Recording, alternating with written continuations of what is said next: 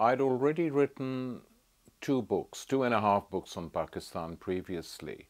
So when Scribner and Simon Schuster asked me to do a new book, I had to think what aspect of Pakistan did I want to cover, which needed to be covered historically and which is very rarely written about at length. And I decided suddenly that what needed to be done was a discussion of the relationship between Pakistan and the United States over the last 50 years. It's been a long relationship, and essentially the relationship has not been good for Pakistan. Whether it's been good for the United States, we don't know. That is for them to judge. In my opinion, not. Because what happened on 9/11 came straight out of the US relationship with Pakistan and using Pakistan as a Cold War pawn.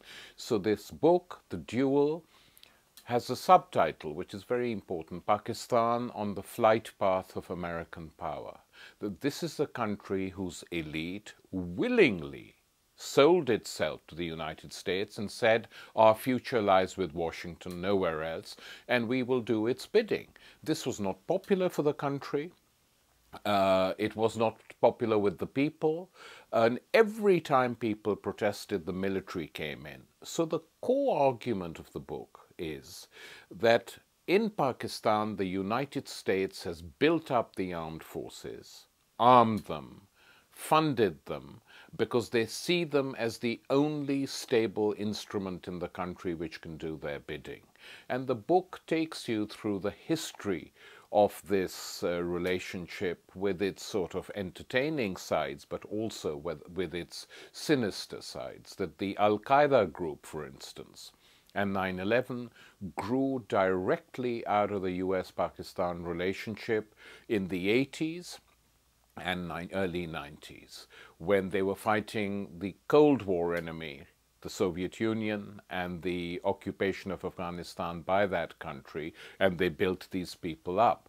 So it's not a pleasant history, but at the same time, it's an important history to understand if lessons are going to be learned. And Pakistan is a country which not many people know about, especially in the United States. There's very little knowledge of what Pakistan is.